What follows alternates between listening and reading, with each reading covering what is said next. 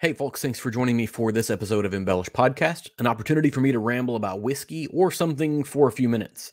If you got here by chance, please take a moment to hit the subscribe button. Hopefully I can be found on any podcasting platform that exists, and if you can't find me on a platform, send me an email at embellishpod@gmail.com and I'll get that taken care of. You can also find video versions of these podcasts on YouTube. You can find all of my links on Instagram at EmbellishPod or Twitter with the same handle. I have a website. It is www.embellishpod.com. This is a place to pick up these links, episode details, and more. All right, today I've got Devin and Chase from American Mash and Grain and from Borrowed Page joining me. So I'll give you guys an opportunity to introduce yourselves again. You've been on before, but there might be somebody new listening or watching to this particular episode. So Devin, on my screen, you're in the top right, so I'll let you go first. And we'll let Chase go second and hope his technology holds out. Yeah, here's hoping. So Devin Ershow, co-founder of American Mash and Grain with my best friend Chase Langdon, also here on the pod. We started American Mash and Grain back in 2020. We function mostly as a whiskey website where people can go and we feature a new craft whiskey distillery on the website every month. We do these really deep dive, holistic articles where we dig deep into their history and background, process philosophy, and brand storytelling strategies as well to try to tell these well-rounded stories that get into the who, the why, the where, the how of these sort of incredible craft whiskey brands that are out there on the market. And then last fall, we released our first ever whiskey that we put together ourselves, which is Borrowed Page Volume 1. And recently, just a couple months ago in early May, we released Borrowed Page Volume 2. Now, for anybody who's listening or watching that's not familiar with the Borrowed Page series, that is where we are working with distilleries that we've previously featured on our website, and we are blending multiple styles of whiskey together. So Volume 1 was a blend of 2 bourbons, a rye whiskey, and a mesquite smoke single malt. Volume 2 is super different, and we'll dive into the differences with Volume 2 soon. But we're trying to create products that not only challenge the idea of what American whiskey is and can be, but also try to use it as an extension of what we're doing on the website, which is to draw attention and shine a light back on these incredible small producers by featuring their logos on the front of the label and really trying to use the component whiskeys that we got from them to blend to show off their product. And yeah, so that's my little 2 cents. I'll let Chase take it from there. Yeah, so Chase Langdon, Devin covered pretty much everything from a high level of that American Mash Grain and Borrowed Page. Really just to get a quick line at it. It all started with the idea or the motivation to elevate the profile of craft whiskey. Right, we came together early COVID. Detached from each other, detached really from our normal lives, and wanted to figure out a way to build meaningful connections, both with each other, but also back with these independent craft producers across the country, and really wanted to tell our story. And Borrowed Page is not as much our product as it is as an extension of that idea. These stories that we're trying to tell, and these kind of the new collaborations that we can facilitate on that platform. So really excited to be talking to you. Yeah, absolutely. So, and you mentioned this. So, the website is kind of the genesis of all of the things, the Mash and Grain, and I'll put links in the details or show notes or bio or whatever, wherever this ends up getting posted. Different places there'll be a link to the Mash and Grain website, and then everything else that we're going to eventually talk about as well. But I think you've said before that these blends will always be someone you've already featured on the American Mash and Grain website, right? What are the characteristics of a distillery that's going to put them in your sort of spotlight for getting featured on the website? Yeah, there aren't any hard defined criteria. And honestly, even with both Volume 1 and Volume 2, there's been a lot of distilleries that we have featured on the website that we would have loved to include in Borrowed Page. And maybe as we were trying to put these pieces together, we couldn't quite figure out its place. So just because they weren't in one of the first 2 volumes doesn't mean they're not in consideration for the future. Honestly, I think one of the big things we look into is, what is their story, right? Like we really want to partner with the people that we feel like have a great message, have a great purpose. And honestly, everyone we've talked to through the website has had that, but there's certain stories that you can't help but like walk away from the conversation and be like, oh my God, like I feel motivated to go out and try and do something great. And then honestly, like we're looking for people who are doing something different, who are kind of open-minded enough to want to take a gamble on the borrowed page product with us, who are, I mean, we're a couple of years into it, but we're not these massively known brand in the whiskey space. So we need to find someone who's kind of open-minded enough to want to engage in a productive partnership with us through the borrowed page series. Yeah, I think Chase nailed it. A big part of it is just being aligned, I think, on like an ethos and mission level. Like, you know, a lot of times we're asking for a little bit of help sometimes on the pricing of these barrels. You know, we don't make a big profit off of these. In fact, all the money that we made from volume 1 so far went into paying for volume 2. I foresee that that's going to be the case for a significant amount of time until these things start selling out like very rapidly, which maybe will happen one day, which would be cool. But, you know, the point with borrowed page is not to make a bunch of money or to just put another flashy brand on the shelf. It's to try to push the boundaries. It's to support craft. I think you know, the one thing that's been so wonderful to experience over these last few years since we started the website is just how much camaraderie there is within the craft whiskey or craft spirits space. People are really supportive of each other. I think there's a concept that a rising tide floats all ships. So we're looking for people that are aligned with us on that idea, that this is not something that's going to, you know, break open the bank for anybody, but something that could help be a part of the conversation that will push American whiskey forward. And yeah, we've tried incredible whiskey from pretty much everybody that we've featured on the website. So everybody's in contention.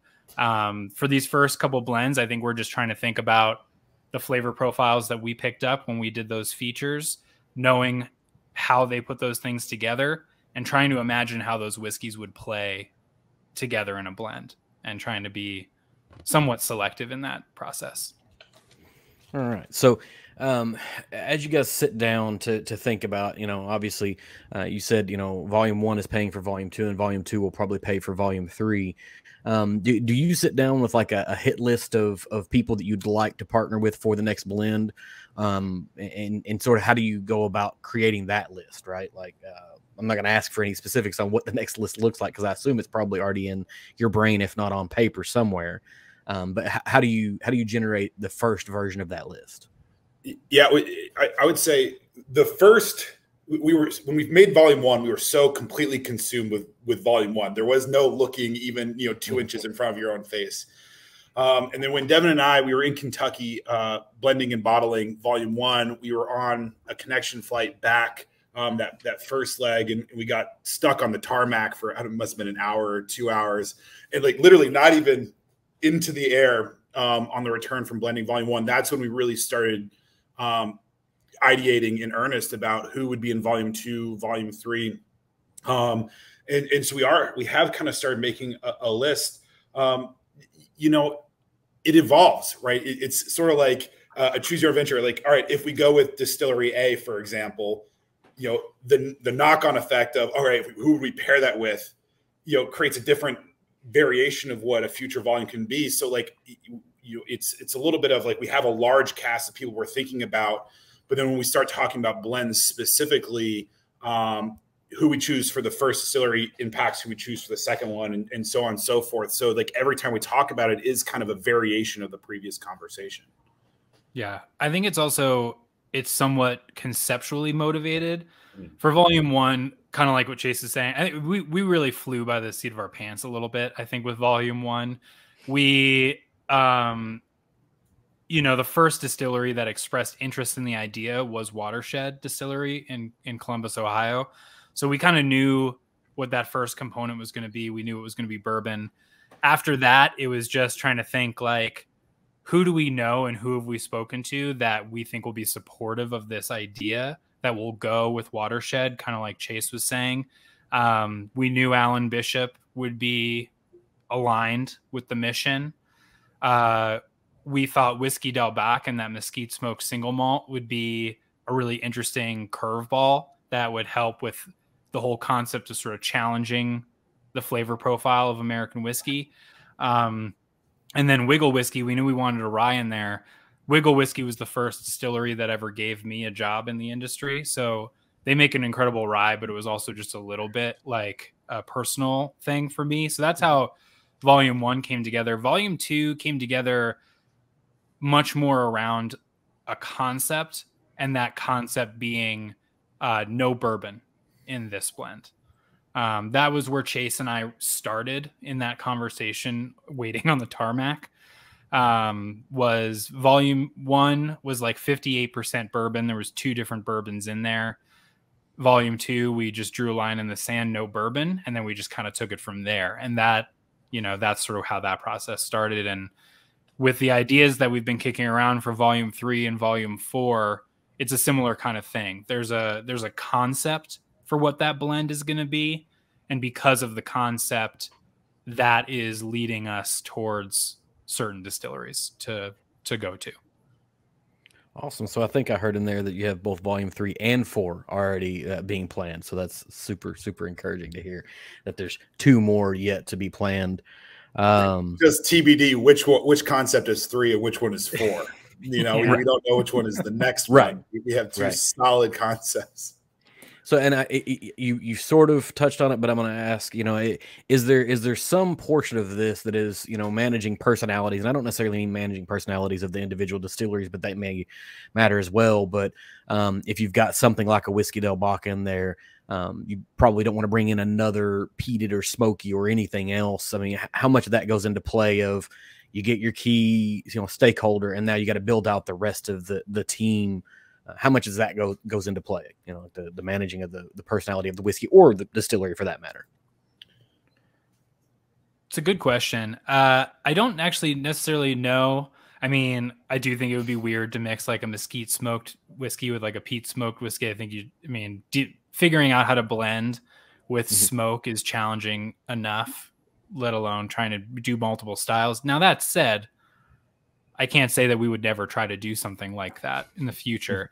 I think Chase and I maybe need to like get a few more notches in our belt in terms of as blenders to reach that thing. But I think similar to what you're kind of getting at, something that we have thought very consciously about is that, you know, like we said, we want all these distilleries to be aligned with us, but we know that we need at least one of them to be like a real champion of this idea. And Alan was that for Volume 1. All the distilleries were super supportive. I'm not trying to discredit any of them, but Alan was a super big fan of the idea, super big fan of the blend, and he just kept, you know, tooting that horn wherever he could. And so when we were thinking about Volume 2, for example, we were trying to think who would be people that would similarly sort of attach themselves to the project like that. And, you know, that's one of the things that led us towards Mammoth, for example, because we knew that Ari Sussman and Chad Munger up there at Mammoth would be really big champions for this idea. So I think less so about worrying about personalities or conflicting styles of whiskey, because to a certain extent, I feel like that is a little bit in the DNA of what we're doing anyway, which is trying to blend weird and different things together and create something beautiful out of it. It's more about finding that champion that's gonna, you know, go along for the ride with us. And to a certain extent, we also had that with our guest blender for Volume 2 as well.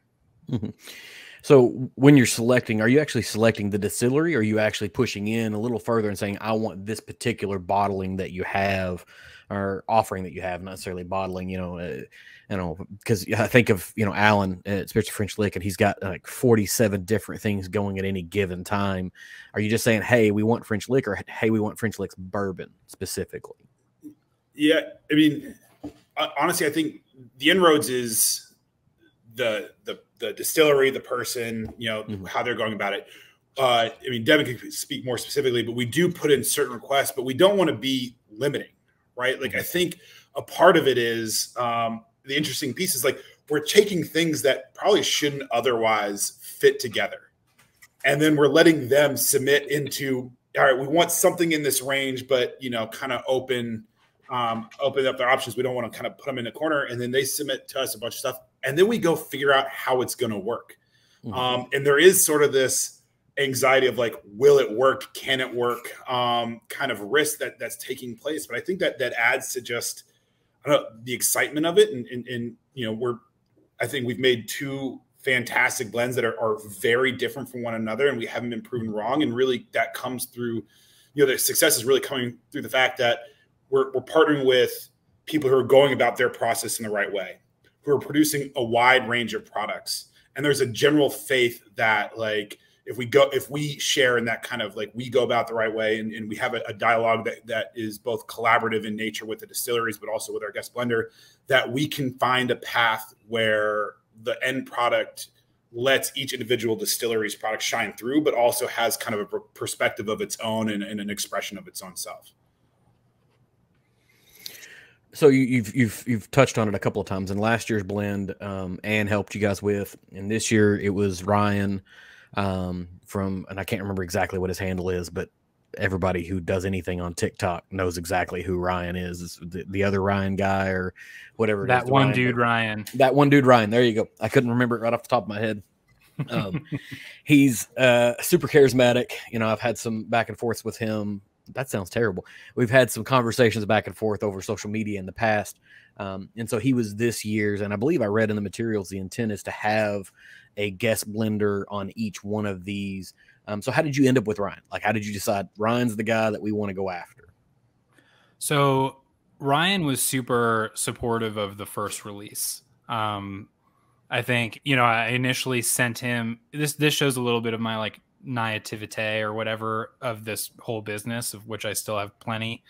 But I sent him like a 100 ml sample of volume 1, not even realizing that like his whole thing is like slamming bottles on a table and like pouring them and doing his sort of like quiet review, facial expression review.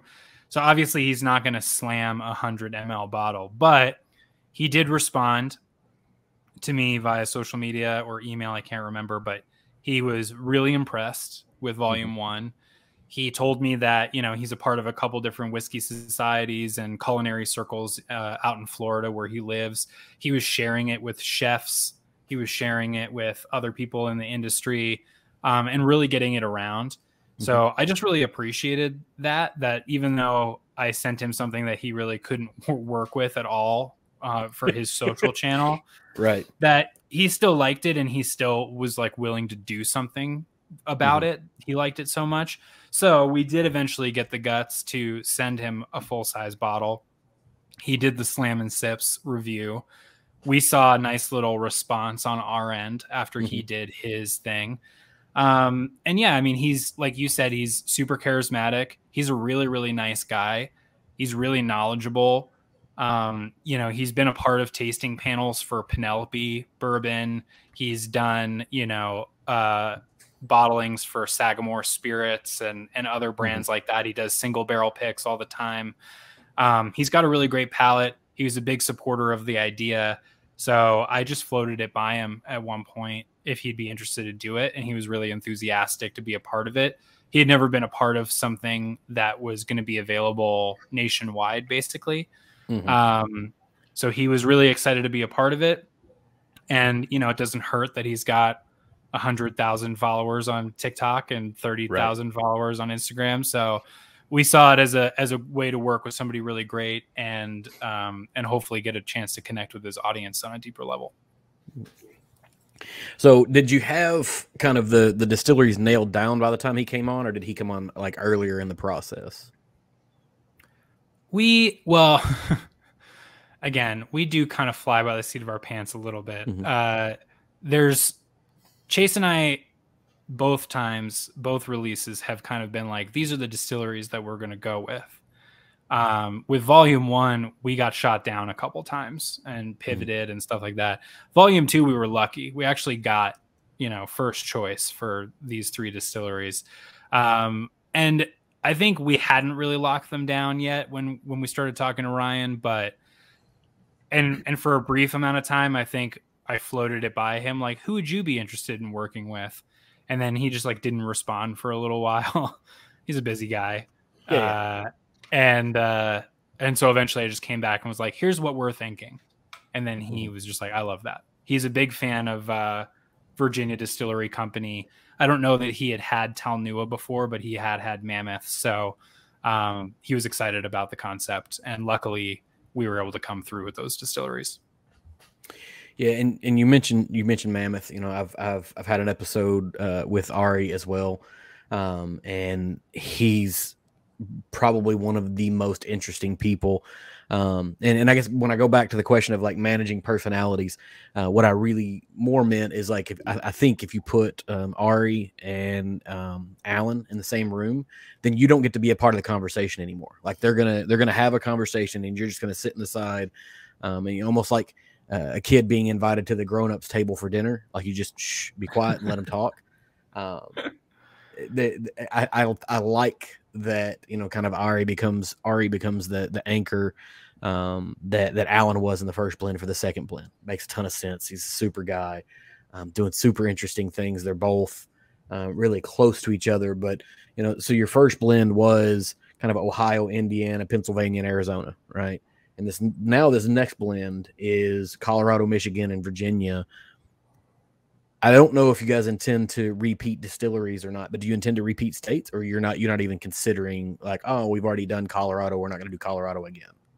Listen, there's a loose awareness, right, about where we're going geographically, both in the written form of the website, but also in the product itself and borrowed page.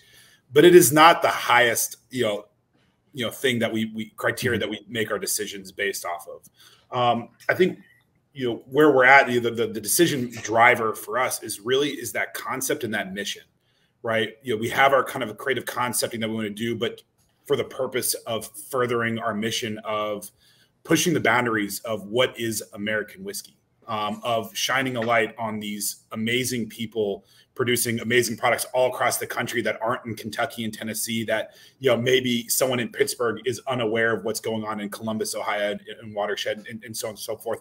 We want Borrowed Page to be this platform, that connective tissue that connects kind of different parts of the country. So we're aware of it. If we can go through the country without repeating, I think that'd be fantastic. I don't think that's going to happen. But yeah, it's bouncing a lot of factors, and I wouldn't say geography is our primary driving force. I think at the very least, we will probably try to avoid repeating a state like one after another. Yeah. Like, Eric Wolf from Stolen Wolf approached me shortly after we released Volume 1, expressing some interest in being a part of the project at some point. I love Stolen Wolf. I love their story. I love the product they make. We had just had Wiggle in it. So, I was, when we were thinking about the rye whiskey that was going to be in Volume 2, Stolen Wolf would have also been a great product to put in there. But we had just done Wiggle. Similarly, like, we love Liberty Pole, also in Pennsylvania, also in the sort of Western Pennsylvania, Pittsburgh adjacent kind of area. So, I think we'd love to work with Jim Huff and those guys over at Liberty Pole too. So I think it would be very silly for us. And of course, living here in Colorado, we are surrounded by a bounty of incredible distilleries doing incredible things. The feature that we have on the website right now while we're recording, which is June, is Storm King in Montrose, Colorado. And they're doing awesome stuff too. So I would never want to say that we could never go back. But like Chase said, I think similar to how we run the website, we're just going to try to maybe block a few other states in before we come back around. And I think, this may be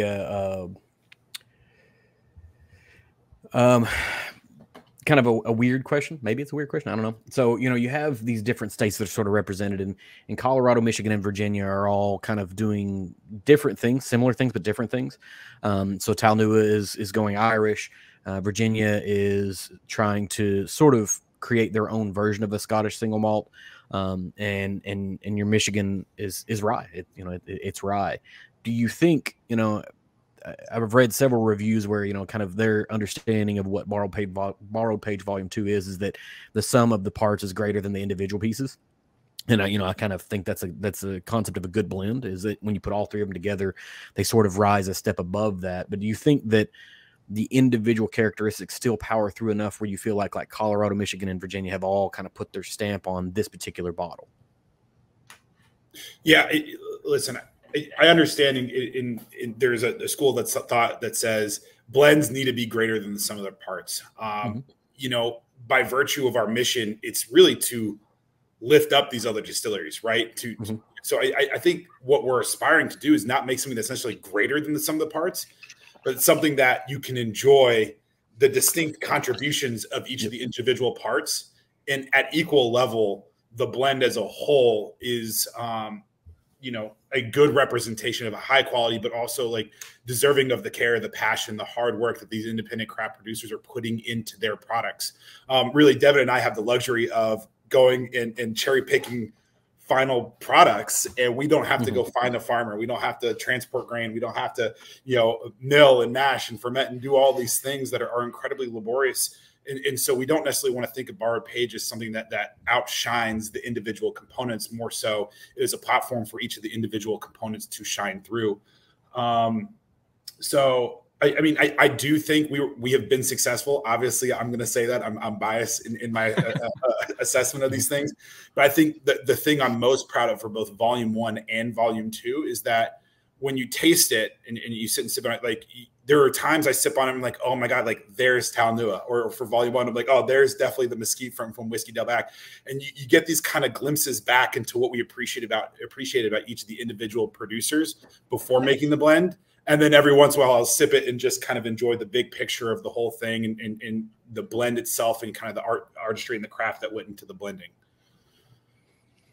Yeah, I like that, and I hadn't really thought about the sum of the parts thing sort of being almost insulting, but it very much could be. Right? I get that now. Like I put the pieces together, and when I think about I think about it from a blended whiskey that somebody's blending a whole bunch of bourbons together, where they're trying to use one whiskey to hide the fault of another whiskey. When I look at a blend like what you guys are doing, I think when I'm saying the sum of the parts is greater, it's because it doesn't just taste like four things pushed together. It's four things that are blended together, and they create something that's distinctly unique, and each one can kind of play a role in that flavor profile. But it becomes greater only because it's a perfect marrying of these three parts that wouldn't work any other way. But it's a really, really good take. I like that, and I'm gonna kind of keep that in my pocket there. And Devin, you said this. Go ahead. Sorry. And John, I think you nailed it for me with the word unique. I mean, I wish there was a less cliched or less overused word to do. I think I try to use distinctive because I'm like, that means the exact same thing, but isn't unique. But yeah, it's the sum of the parts is something that is high quality, well crafted, and different. Challenging, distinctive, unique, whatever word you want to use. That's what the sum of the parts is something that you've never had before. But at the same time, exactly what Chase is saying is like, it's to show off the hard work that all of these distilleries that we're working with have done.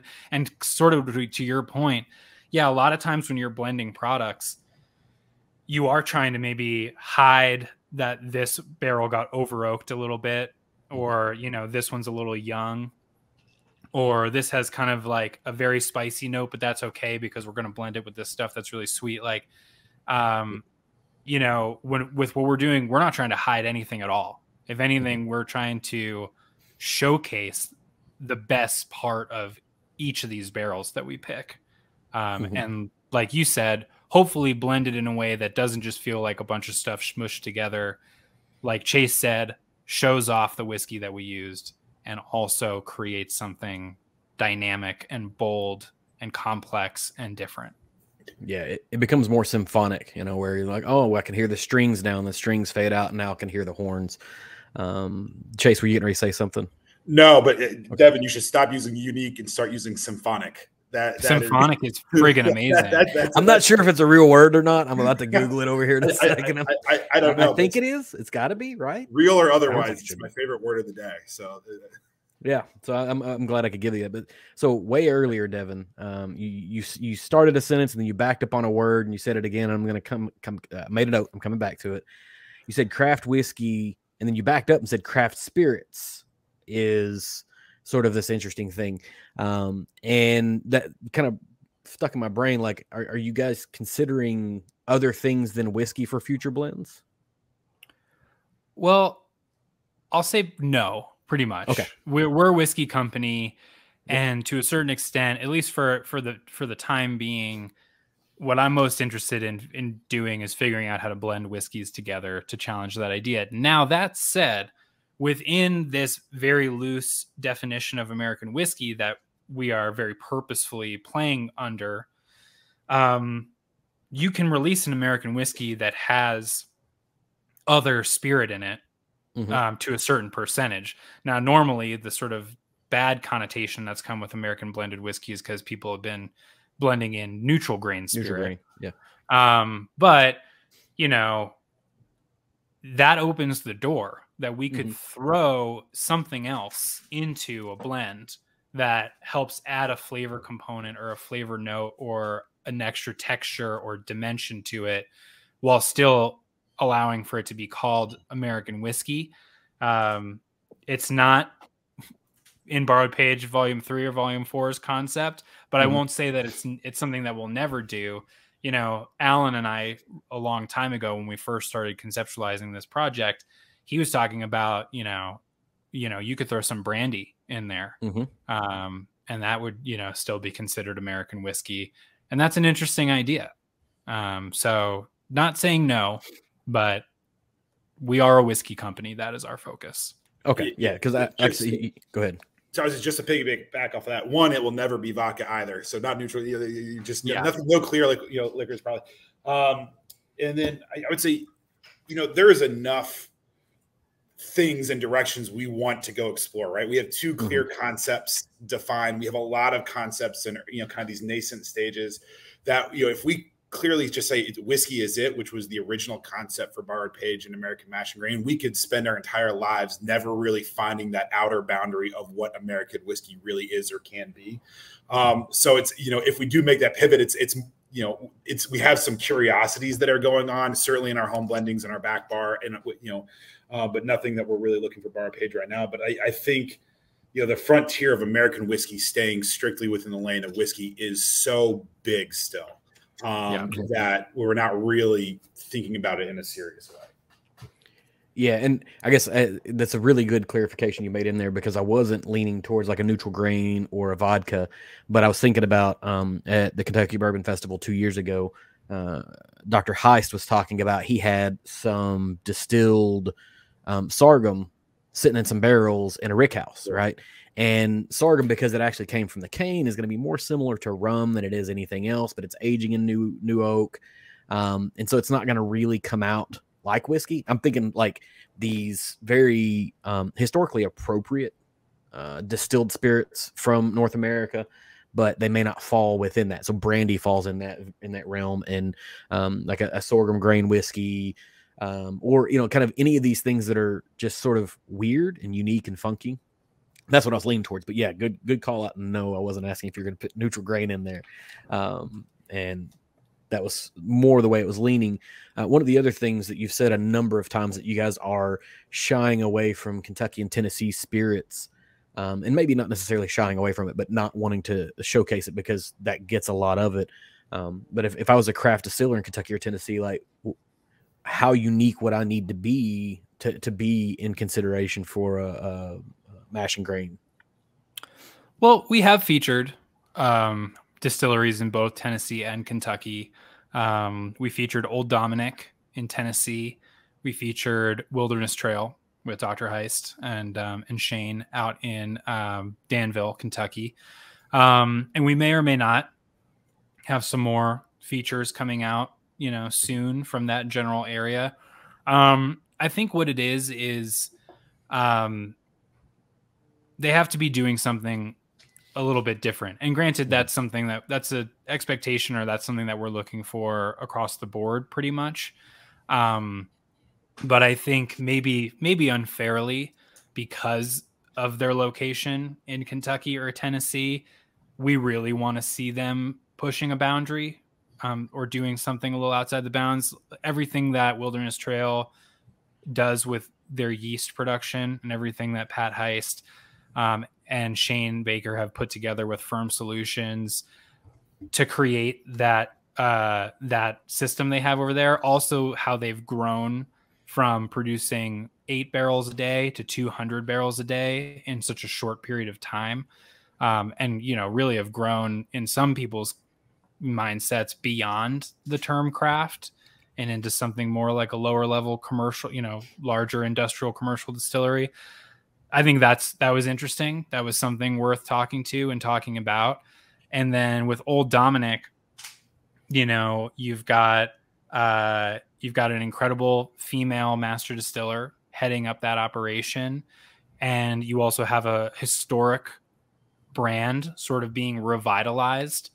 And you have a kind of a new player in the Tennessee whiskey realm, which, as much as Kentucky dominates bourbon, that domination is still split up between Heaven Hill, Jim Beam, Four Roses, Woodford Reserve, Maker's Mark, to name a few. In Tennessee, there are a handful, but there's 2 juggernauts. There's Jack Daniels and there's Dickel.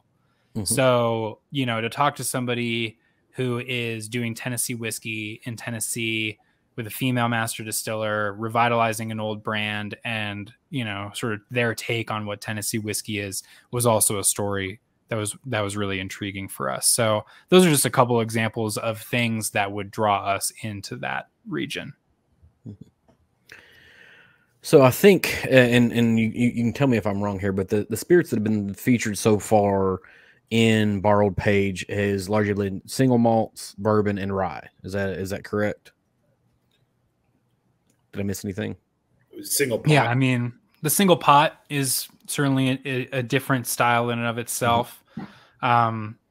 But yeah, I would say if you want to break it down to grain, which I think is probably the thing so far, we've pretty much dealt in corn, rye, and barley for the most part.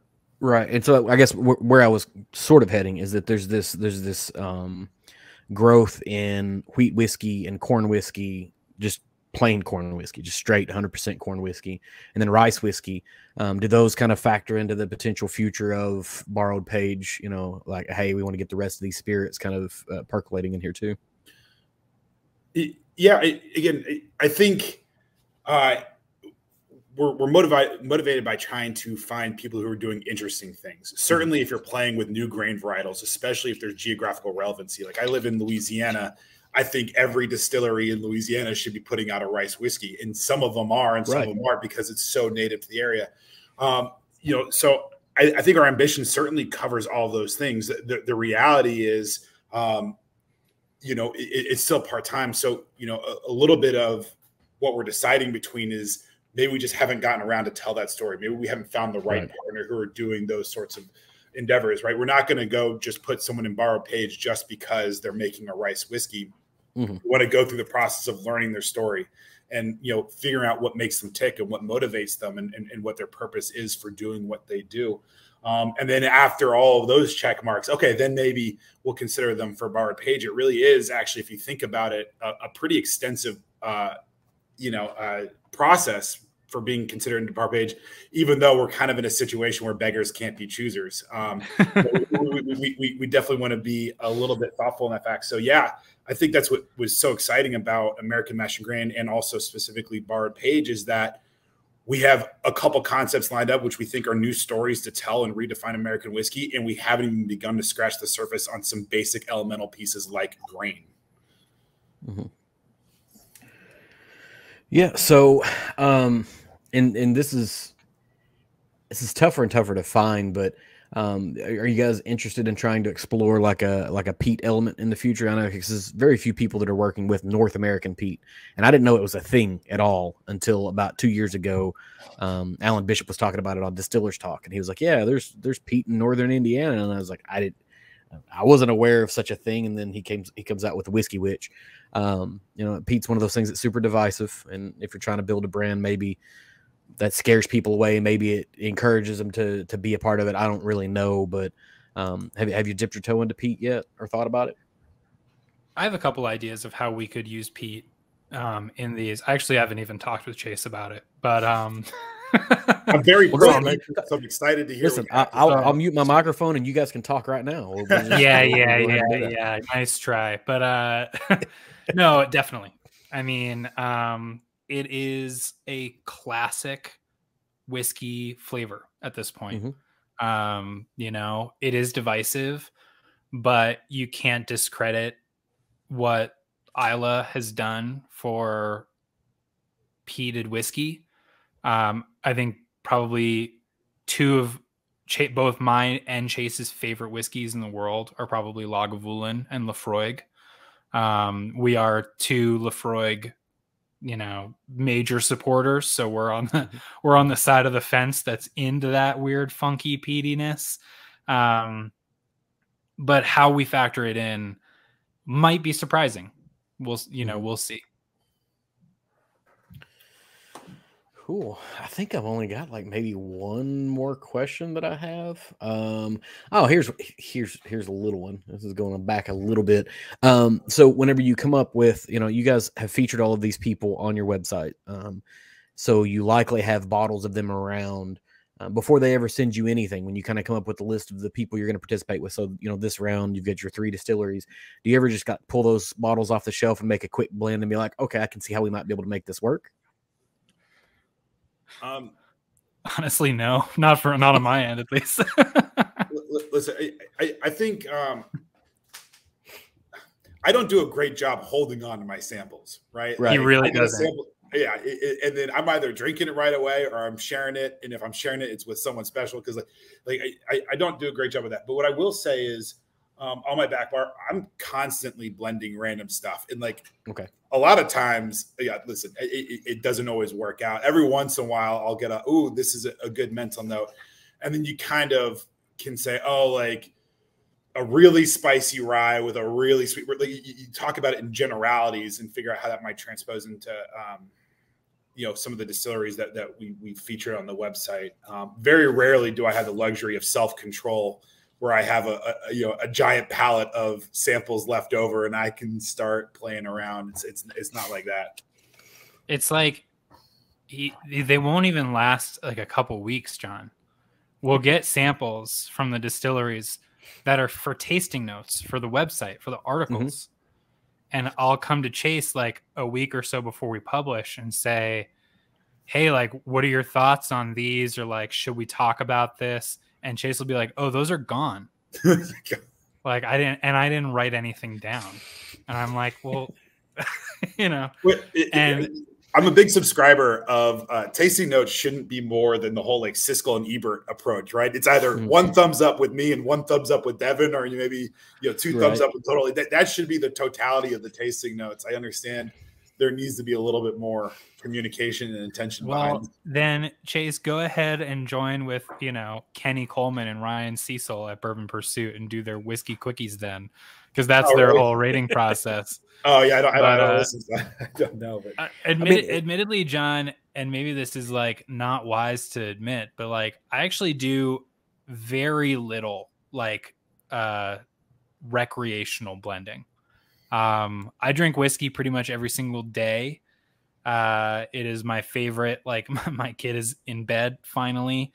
I'm gonna go out on my back porch and drink a glass of whiskey and watch the sun go down, kind of a thing.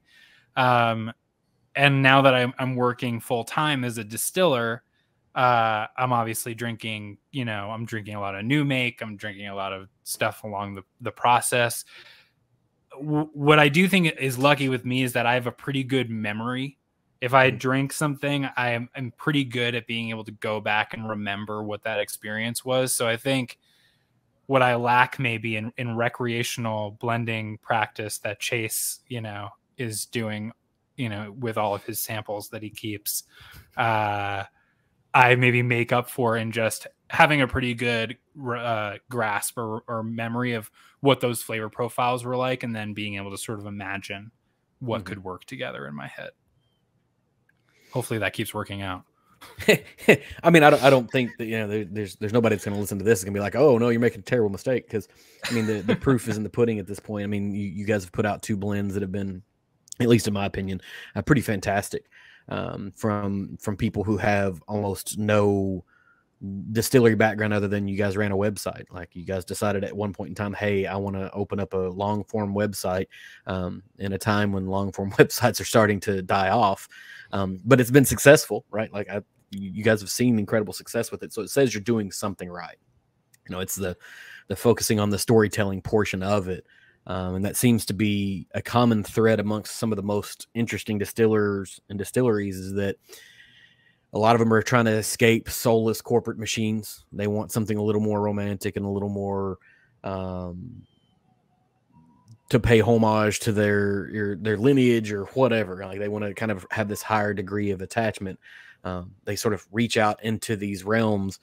In that vein, who should I be talking to in the next year? Like, you guys are on the forefront of knowing what's happening with craft whiskey. And, we had a whole episode at the end of the year where we talked about craft whiskey and what's going to happen. Who should we be looking towards in 23 and early 24 from the craft whiskey game that might be surprising, or that isn't surprising? I don't know.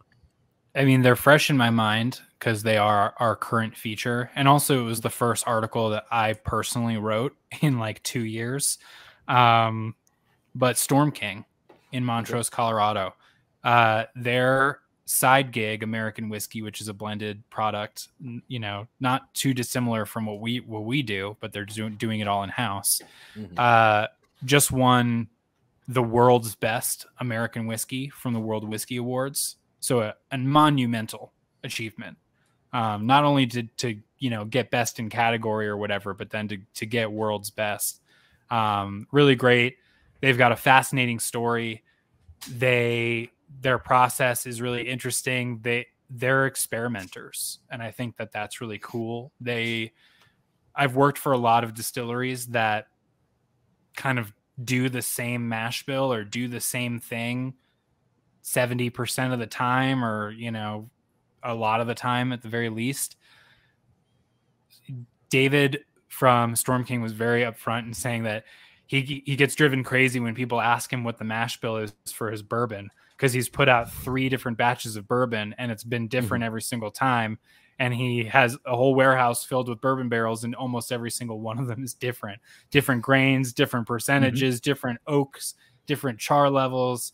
So I think what they're doing with being adventurous and being experimenters is really cool, and I think gives them a lot of latitude to put out some very interesting products now and in the future.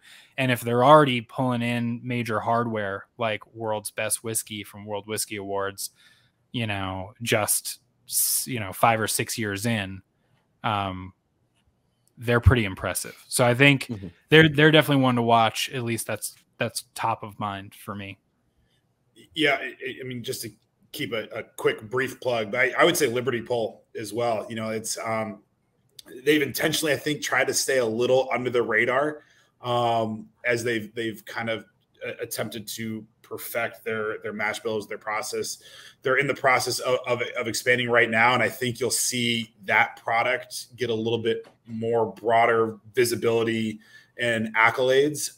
But when we tried that a few months back, I remember thinking, it was like, this is a place that is, doing, like, the product is noticeably different and incredibly high level for how under the radar they kind of seem to be. So I would say Liberty Pole is definitely one to go look at.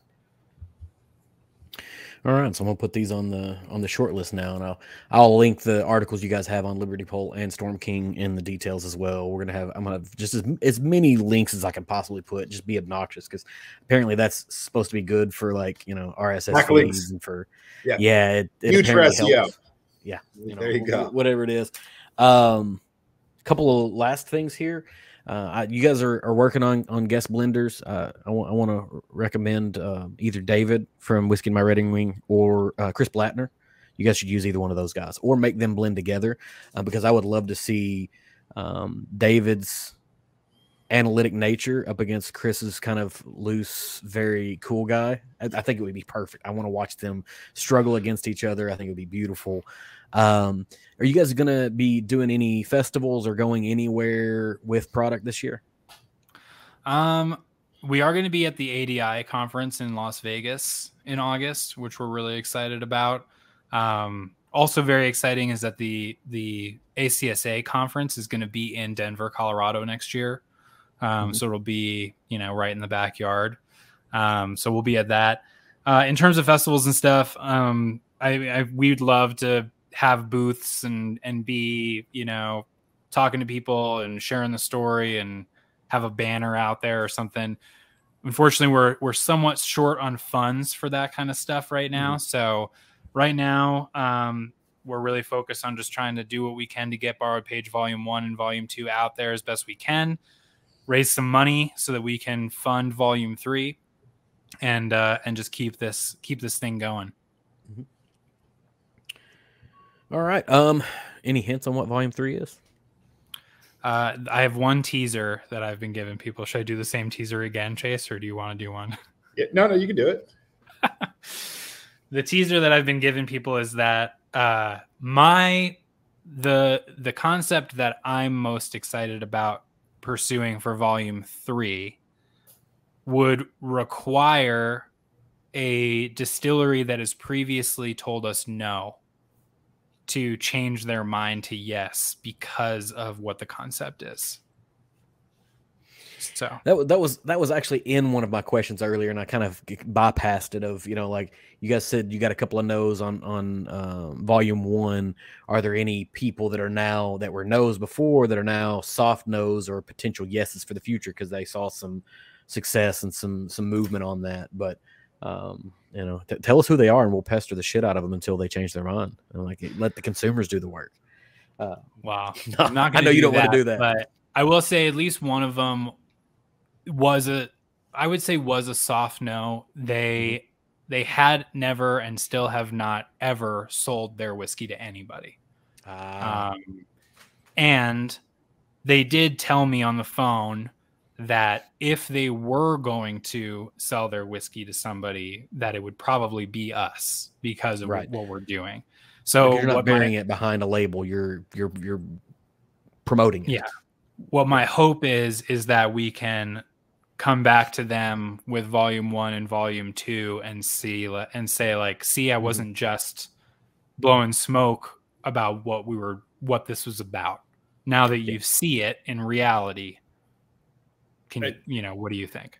And I think the concept idea, right, helps further give credence to what we're doing. So tying back into the last bit of question, there's been some pretty significant success with Volume 1 that may turn some no's into yeses.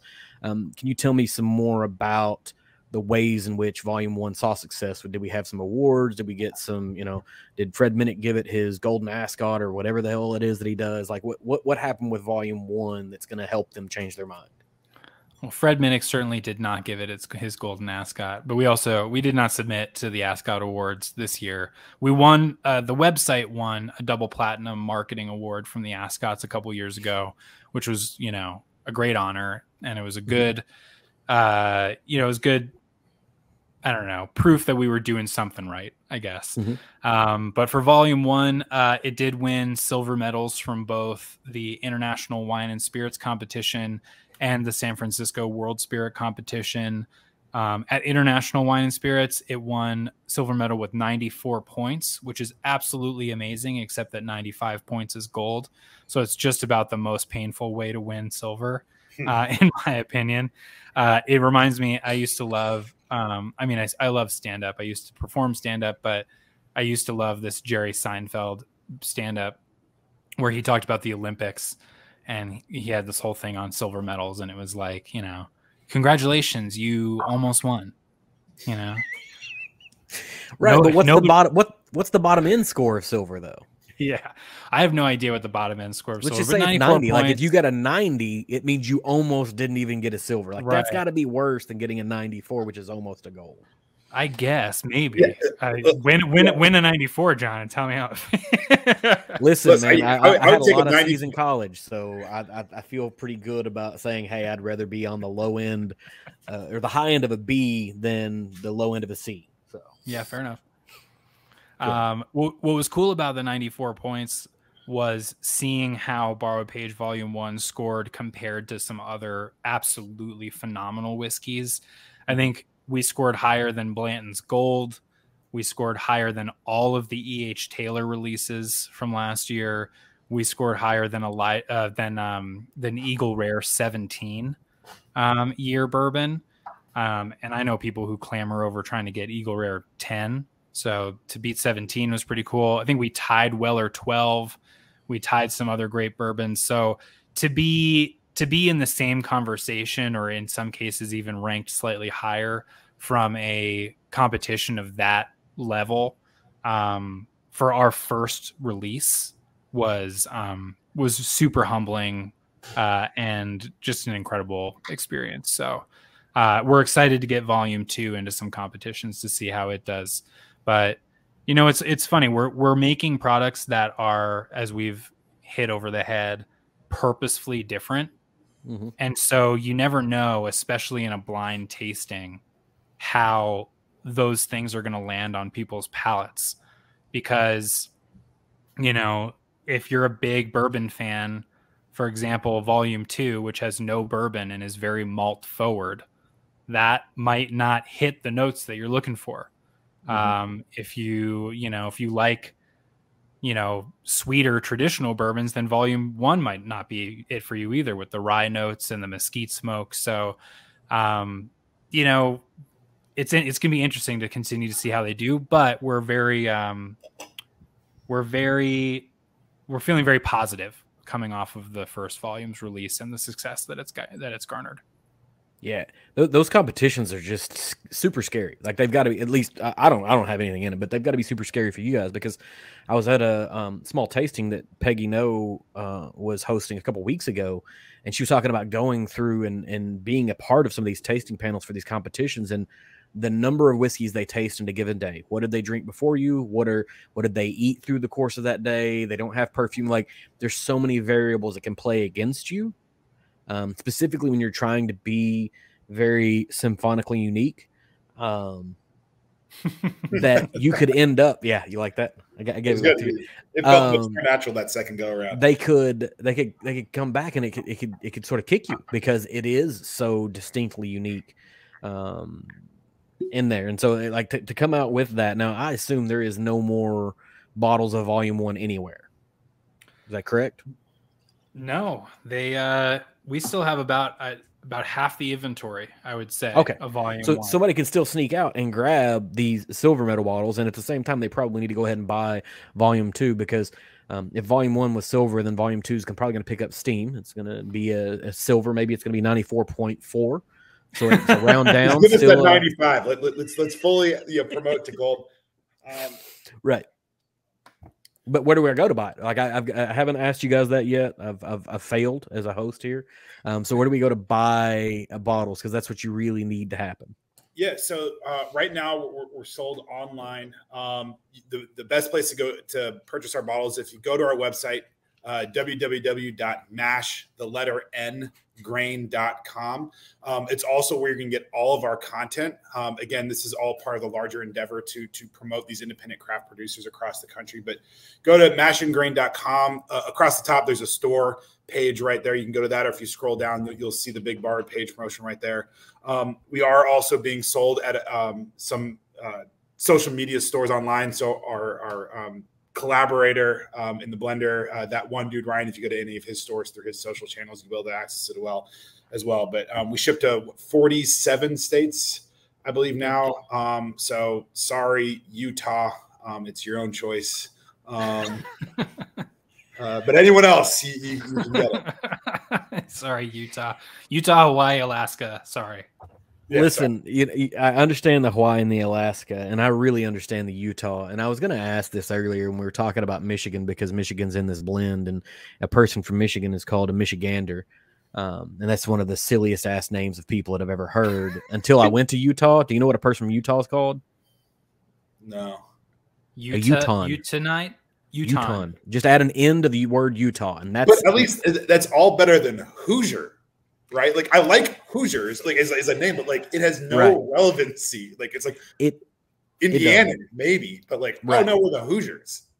It makes no damn sense. I mean, but I like still it. Sounds ridiculous. I like it too, but like draw outside the box. That's what That's what we believe in. It's like everyone else is some variation of the state name, and they just took a hard left turn. I don't know. Yeah, I think there's another one that has a weird renaming of people that's like that, but Volume 2 you can actually get in a smaller bottle if you needed to, right? Like you can get this in so we released about 700 bottles of the first release of Volume 1. We released about the same number of full format bottles for Volume 2, but we added around 300 half-size bottles, so 375 milliliters, and that's because we wanted to offer a slightly lower price point to somebody who maybe was interested in trying the whiskey but didn't want to commit, because it's exclusively sold online. You have to factor in shipping, you have to factor in tax. That's going to all add on top. So the half-size bottle gives somebody an opportunity to spend a little bit less money, try a product that we think is really cool, and then hopefully come back for the big bottle after that. And as long as there's inventory of both, we're selling it in a 2-pack as well. So you can buy Volume 1 and Volume 2 together. And there's actually a slight discount for buying the 2 bottles together. And while you're at it, you need to go ahead and get like 2 more bottles because you get flat shipping on 4 bottles, right? That's right. And you've got some picks and you got some other stuff that's floating around on the website. Wouldn't hurt. Just go ahead and get 4 bottles at one time. It'll make life simpler. Now, am I allowed to talk about the Easter egg on the bottle? Yes, please. Yeah. Okay. So because I didn't know about this until I saw it on somebody else's social media. It may have been Chris. I don't know, from Urban Bourbonist. But the American Mash and Grain sticker, if you peel that off, you get Ryan's logo behind it. And I assume that had to do with some TTB stuff. Yeah, you can see my sticker has been torn off. So let's see. I can do this. There you go. Don't see this whole beautiful silhouetted face, but right. I'm turning it the wrong way. My hands don't work. It's all weird. Anyways, there's the logo. It's behind the sticker. You guys had to cover it up, I think, because of TTB. At least that's what I read. I could be wrong. Yeah. Basically, I mean, I am this is mostly on me. I am very fastidious about delivery dates or deadlines, I should say, that I set. And no one is imposing besides me. But I have a very specific vision on when things need to happen, and am very rigid about that. And part of it too is that when we submitted the label cola for Volume 1, we got approval in like 48 hours on that label. So going into Volume 2, I was working under the same assumption, but here we were over a month after submitting the label cola, and we still didn't have approval, and we had changed virtually nothing. So it was getting to a point where if I didn't tell the label company to start printing our labels, we were not going to hit this deadline that was important to only me. So I went ahead and I told the label company to go. And about 4 days later, the TTB came back and they said very, understandably, you can't have the words blended with and then just a picture of something. You have to explain what it was blended with. And I think it was easy enough to infer that we were saying this person in the picture is who we blended with, but it was not a fight that we had time to deal with. So we had to cover it up with a sticker, which is very sad. And for all those people listening who aspire to make release their own product and file a label, to get approval from the TTB, if you have 2 versions of the same logo, for instance, a 750 and a 375, and one gets rejected for this rationale or any rationale, and the other one gets approved, do not think you should go back to the TTB and tell them, well, you approved it over here, so can you go ahead and approve it on the 750? What they're going to do is actually remove the approval of the 375 and leave you with no approvals. So, yeah. And maybe one last parting piece of advice.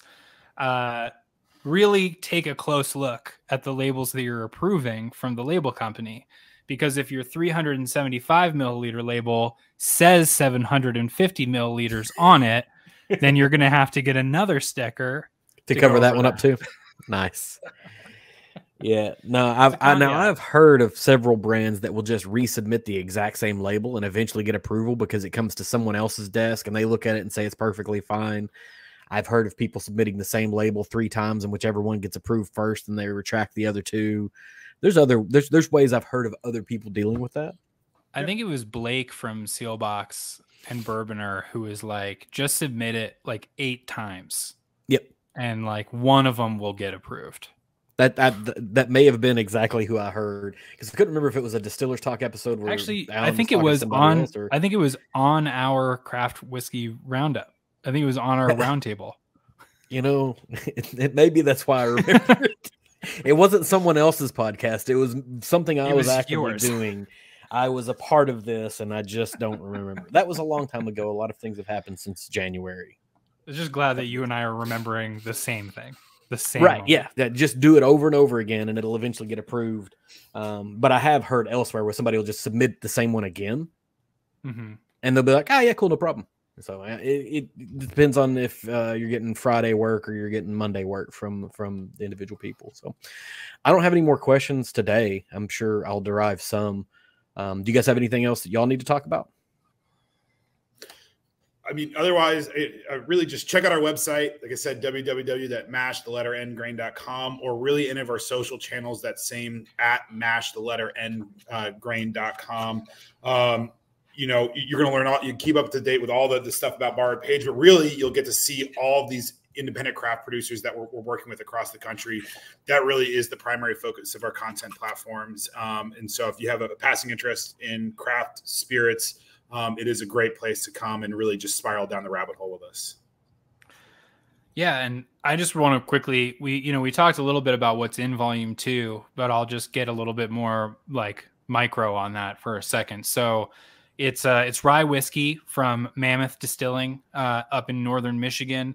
We actually have 2 barrels of their rye whiskey in here. One of them is just kind of their standard woolly rye, but the other one is this really cool version they called RTB, which stands for Royal Tannenbaum. It's called that because it was a 53-gallon barrel of their woolly rye that leaked, so they had to recooper that into a 30-gallon barrel. So technically, this is a double oaked version of their woolly rye. It's also a little bit older and a little bit higher proof than their barrels typically get. And it lended a lot of body and a lot of mouthfeel and finish to this whiskey. We have 2 different American single malts from Virginia Distillery Company in Livingston, Virginia. One single malt that was aged in a first fill Oloroso sherry cask, and one that was aged in a first fill red wine cuvee cask. These whiskeys bring incredible sweetness and depth to this blend. The sherry cask is bringing a lot of raspberry and strawberry notes. The cuvee cask, a lot of spice and darker fruit, dark cherry, dried fruit notes. And then finally, we have Talnua Distillery from Arvada, Colorado. They make American single pot still whiskey. And for those of you who might be semi-familiar with that term, pot still whiskey is traditionally an Irish style of whiskey. It's where you're making a whiskey from a mash bill that includes both raw barley and malted barley. At Talnua, they do a 50-50 split. They triple distill that in copper pot stills and then age it in new charred American oak barrels like a bourbon would be. And the whiskey that we have is actually from their Continuum cask, which is more of their Solera method. So those barrels get dumped into a big giant oak fooder. A little bit gets drained out at a time for the next batch, and then more whiskey gets added in on top of that. So it's sort of this constant blending, mingling process that creates this really incredible, rich, flavorful whiskey that is light but has this incredible mouthfeel to it. And I think that shines really brightly in the blend as well. So some really, really interesting whiskeys with some really fun stories are here in Volume 2. Now, I'm going to go back. Did you say that it was RTB for Royal Tannenbaum? Royal Tannenbaum. I love that. So this is the sample that we got. So, normally when you get samples, it'll look more like this, it'll have a number on it. Or maybe it'll have a combination. I'm trying to see if I have one. I don't. A combination of letters and numbers. It's almost never this. In quotation marks. I like just that. Letters. So it's a situation where I had to call them up and be like, so what's the deal with that? And that's when they told me the story. Yeah, I like there's a movie nerd in me that's really excited. That's what the name of it is. I've got some RTB right here. Yeah, and I guess Chase, where's your sample bottles? Oh wait, you drank them all. Yeah, long gone. But yeah, no, they're long. I will say I am in the process of moving, and I have dubbed what I'm doing with my back bar Operation Bottle Kill. So like there really is not much left to be spoken of, though. I did drink these long before I started Operation Bottle Kill, so you didn't have to tell us that part. I mean, I assume Devin already knew, but you didn't have to tell me that. Where are you moving to? I'm moving to Colorado. Oh, to be closer to Devin, I assume, right? Yeah, and we'll both be living in the greater Denver area. TBD where I'll be living. Devin's already been to a showing for me and my wife to try and find a house for us. But we will be living in the same state for the first time since we were 18 years old.